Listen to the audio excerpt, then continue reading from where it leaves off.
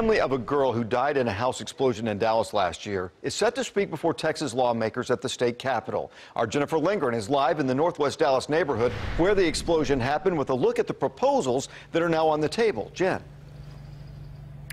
Well, Russ, that blast leveled the Rogers family home. All that remains here now is an empty lot where that house once stood.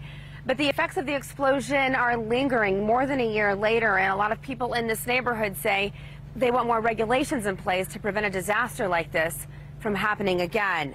Atmos Energy has said that shifting soil and heavy rain are to blame for that pipe leak that led to the explosion in February of 2018.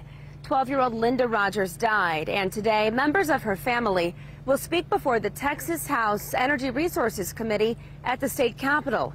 Representative Rafael Anchia is proposing 3 bills he says would improve transparency with natural gas companies. HB 864, 866, and 868 require companies to take a number of safety steps, from replacing all existing cast iron pipelines before 2022 to creating an online mapping system so people can check for leaks where they live. Neighbors in this Northwest Dallas area are still coping with the explosion that happened here. It was very hard because we had to move out of our homes. A couple of the neighbors moved, and of course we had a life that was taken. The House committee will hear testimony on those 3 bills this afternoon, but they are not expected to take a vote on this today. And Russ, by the way, we have reached out to the NTSB, which is overseeing the investigation on this explosion.